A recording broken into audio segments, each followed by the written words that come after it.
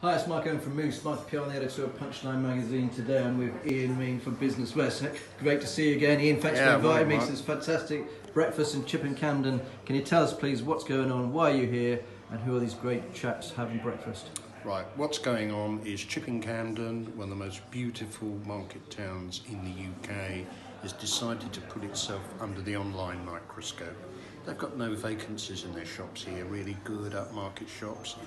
Nothing like Gloucester, for instance, lots of empty shops. Here, though, they're taking a big step.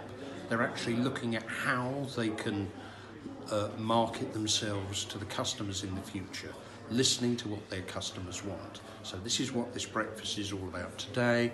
This is a typical market town. It faces losing its post office, big battle there.